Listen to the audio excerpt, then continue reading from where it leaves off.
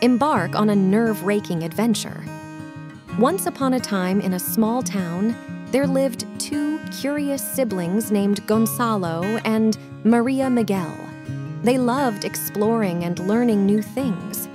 One night, while reading a fascinating book about the human body, they stumbled upon a magical portal that took them on an extraordinary adventure through the nervous system. As they stepped through the portal, they found themselves in a place filled with colorful pathways and sparkly lights. They held hands, excited but a little nervous, and began their journey. "Where are we, Gonçalo?" Maria Miguel wondered, looking around in amazement. "We're in the nervous system, Maria Miguel.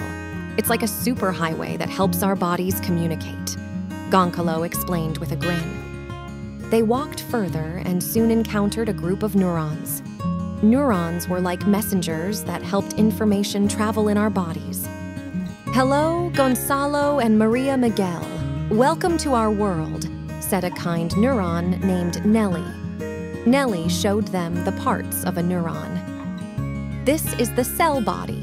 It controls our functions. The neurons function," Nellie continued. "These are dendrites, like branches that collect messages.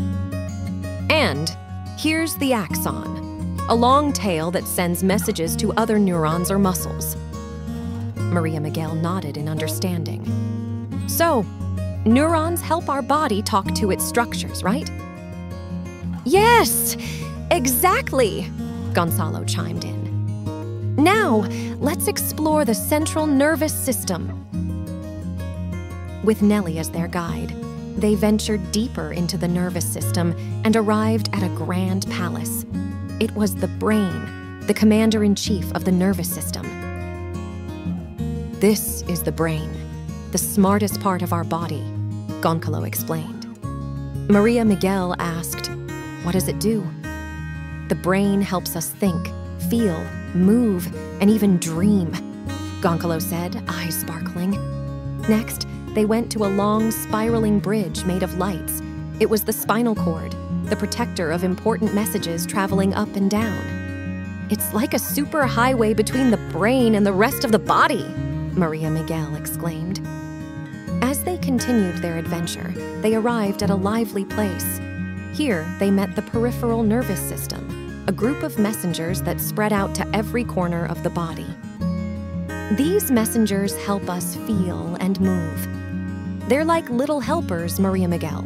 Through them, we send information to the brain about the state of our body and receive information from the brain that helps us to walk, run, and even protect us from a major injury, etc." Gonçalo grinned. "But what about when we're not thinking about it? Like when our heart beats or we breathe?" Maria Miguel asked, curious. "That's the work of the autonomic nervous system, Maria Miguel," Gonçalo said, proud of his little sister's curiosity. Nellie explained, "The autonomic nervous system takes care of things we don't have to think about, like our heart beating, breathing, and digestion." Maria Miguel beamed with understanding. "Wow, Gonçalo, the nervous system is amazing." As the night turned into a beautiful dawn, they returned through the magical portal, hearts full of wonder and minds brimming with new knowledge. Back in their cozy home, they couldn't wait to share their incredible adventure with their family and friends.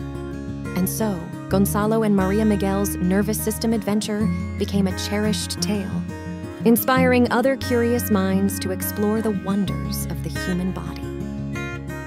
Thank you for joining us on this incredible journey of discovery.